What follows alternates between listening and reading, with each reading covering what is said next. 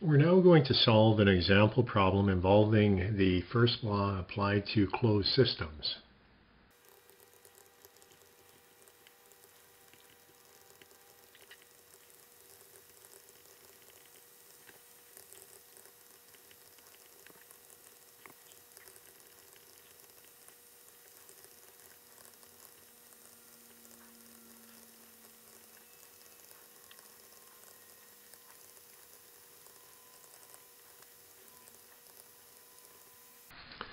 So what we will do is we will begin by writing out what is known within the problem statement. We know that we have a mass of 0.2 kilograms, and it's a piston cylinder device with R134A inside of it. We know that at state 1 we have a pressure of 200 kilopascals, and 75% is in the liquid phase. So from that we can immediately determine the quality, and recalling the definition of quality, we said that it was the mass of the vapor to the mass total. So that would mean that if 75% is in the liquid phase, 25% is in the vapor phase. So the initial quality for this problem is 0.25. Now the process that is underway is one of heat addition. And we were also told that it was at constant pressure. And state 2, what we are told is that given its constant pressure, the pressure will remain at 200 kPa. And we were also told that it was when all of the liquid had turned to vapor, which would imply that we've moved to the saturated vapor line, where the quality at state 2 would then be 1.0. So x2 equals 1.0. What are we asked to find? So taking a look at this on a process diagram, so we have isotherms, given that we're looking at a PV diagram. We're starting at state 1. We are going through heat addition with a constant pressure process, and we end at the saturated vapor line. So we end here at state 2. So that's what our process looks like on a PV diagram. What we'll do now is we'll go through analysis determining the initial volume, the work done, and the total heat transfer. So we know state 1. We can then go in and determine property data using tables in the back of your textbook. And we're in the two-phase region, and so it turns out that the temperature at 200 kPa for R134A in the two-phase region has a saturation temperature equal to minus 10.09 degrees Celsius. So that is the temperature of our system at state 1. And while we're in the table, we might as well extract out information in terms of the properties of both the saturated liquid and saturated vapor lines. So let's go about and do that now.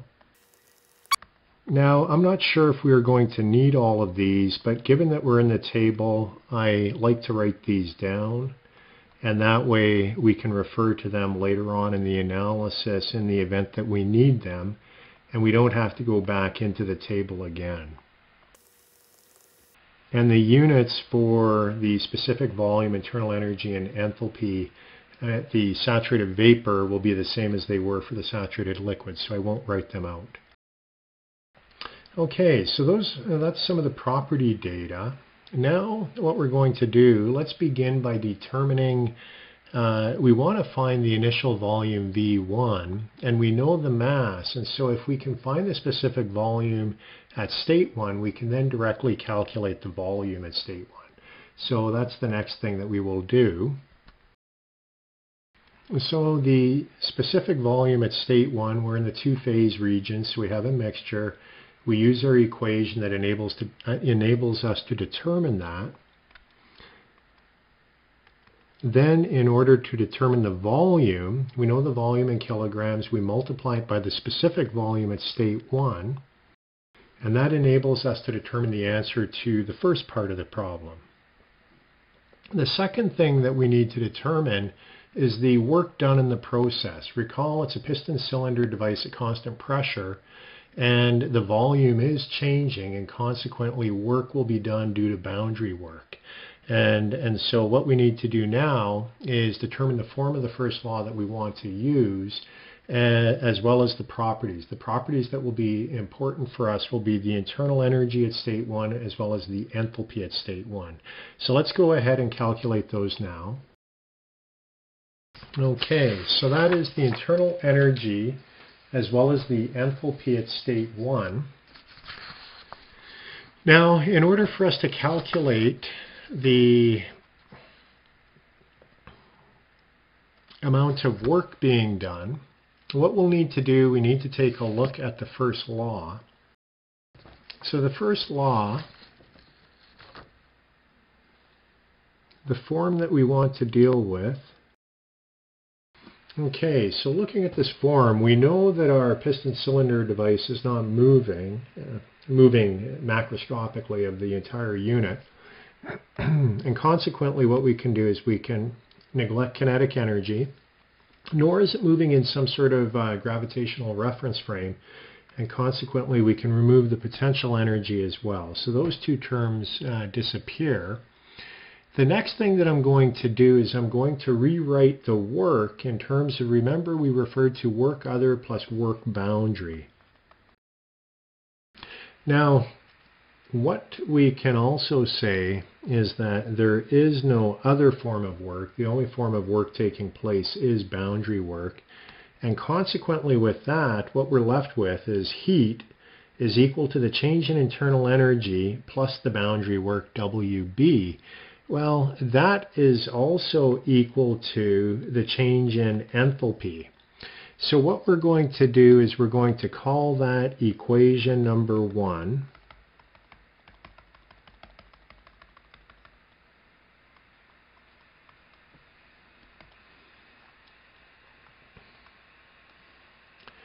Or we can also write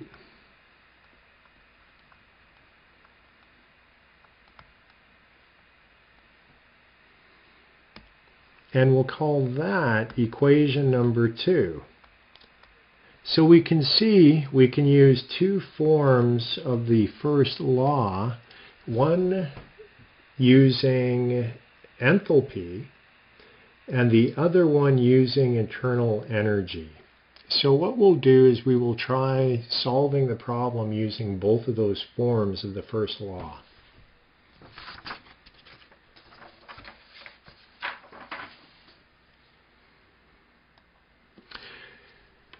Now in this equation, I should say, let's write out what the boundary work is. So we have boundary work.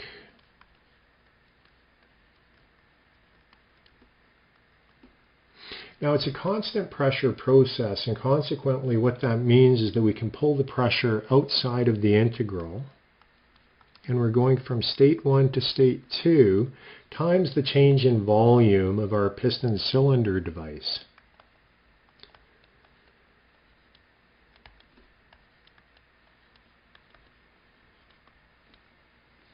And I will call that equation number 3.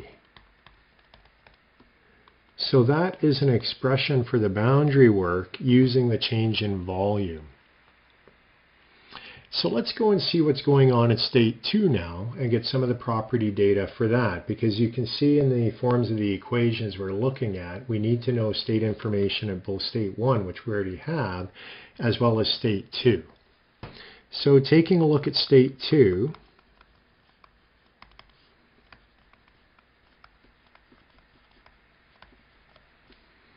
It's the same pressure as at state 1, and we're told that we're saturated vapor.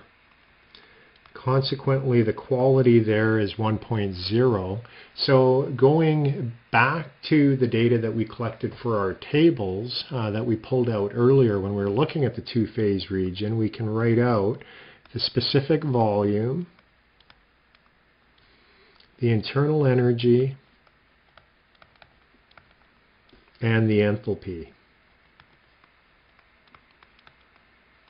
And those are the property values for state 2.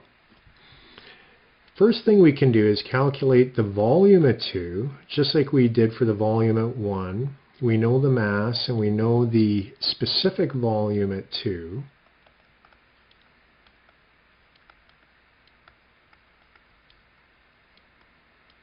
With that, we can then calculate the boundary work using equation 3.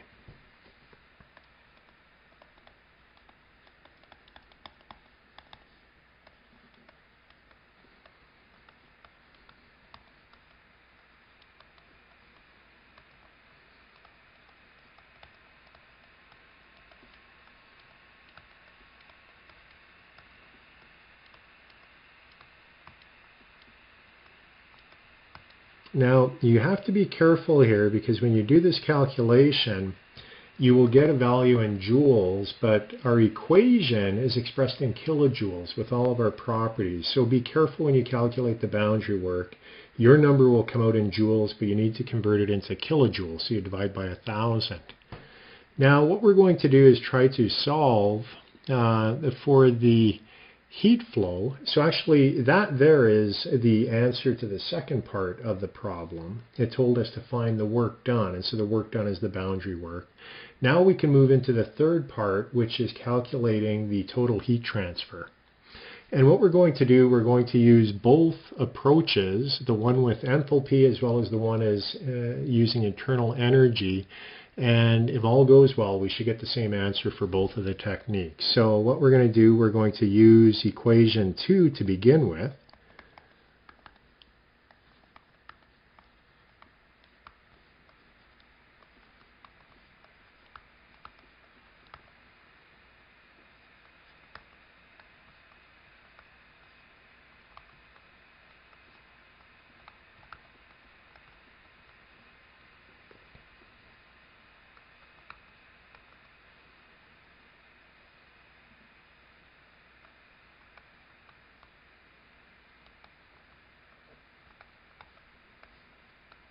So the first approach, we get 30.67.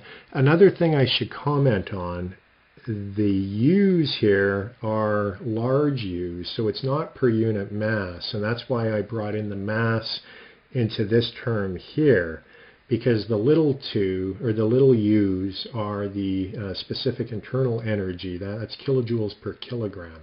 So you need to multiply it by the mass, and that's why I made that change. So that is the answer using the boundary work and the internal energy. Let's try using equation 1.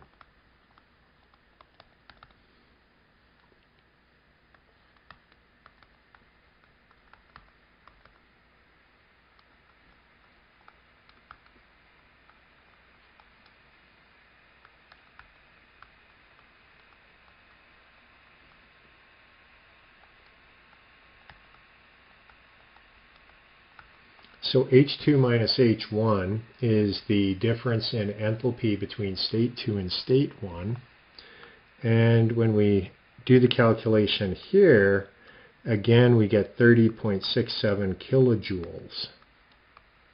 So the fact that this and this are in agreement is good, because that's what we would have expected. Both of the techniques will work. One you use internal energy and the other you use enthalpy to solve the problem. So that concludes that example problem.